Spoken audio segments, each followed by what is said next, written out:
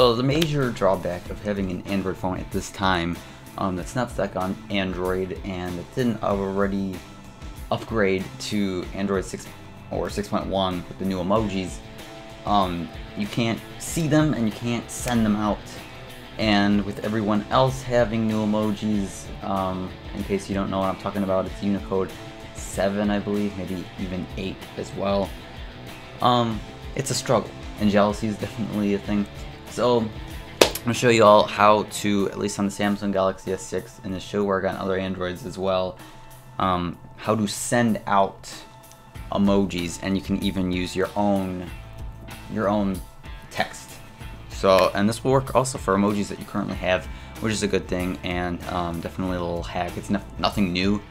It's very simple to do, and I found this on my own. I don't know if anyone else has this tip, but I'm just making this video just as a, hey look, here's a little simple, you still can't read what people send back if it's a new emoji, and definitely this is a fun way to send out emojis. So first thing what you're gonna do, go on to Google Chrome, preferably on your Android, and then you're going to go to this link here, or basically anything that you can copy and paste one of the new emojis.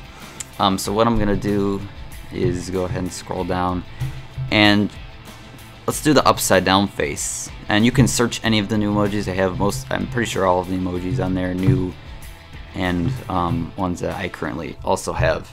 So we'll go with the upside down face, and as you can see, it shows what it looks like across various devices. So there's Emoji One, Twitter, Google, and of course Apple, which are known for their emojis. So right next to the title, you'll see a little,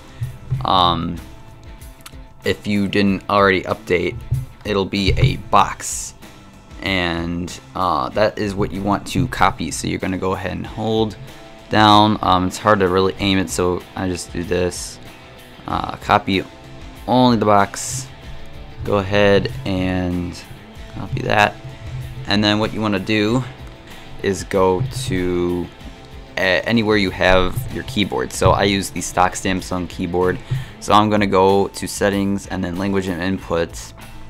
I'm going to go to my Samsung keyboard. This will also work for your Google keyboard, or hopefully if you have another third-party keyboard, this will work as well. So I'll use my Samsung keyboard, and I'm going to scroll down to text shortcuts, and then as you can see, I've already added my own. So I'm going to go ahead and click add, and then my shortcut is going to be, let's just say upside smile. I try to make these as short as possible. And then expanded phrase, you're just going to go ahead and paste that emoji, add it. So then you can see it added it right there. There's upside smile. So I'm going to go ahead and text Robert Foley. And I'm going to send upside smile. And as you can see there, it auto predicts, at least on the Samsung keyboard, the emoji that is supposed to be already updated, but since Samsung has not updated their software, I'm gonna have to do it this way. So as soon as you click space, it automatically, as you can see, you can't really see that, but undoes that. Since I'm not telling him I'm gonna send him this, I'm just gonna send him the middle finger emoji. So I shortened this as mid fing, and we're gonna go ahead and send that, see if he gets it, and I'll let you know. I'll have Robert go ahead and film that once he gets that. If it's the middle finger emoji, this is the first time I've tried it, so hopefully it works. And yeah, I've also done this, so I know this does work. I did shrug T, which stands for shrug text, so that's the text emoji for shrug. So I know that does work in terms of autocorrect. And like, people do this all the time. You see pictures on the internet of parents, so like the kids will autocorrect no, and then it'll be like autocorrect to sure you can go out or have a party, whatever. So I hope that helps. Again, yeah, see, he just sent something back right now.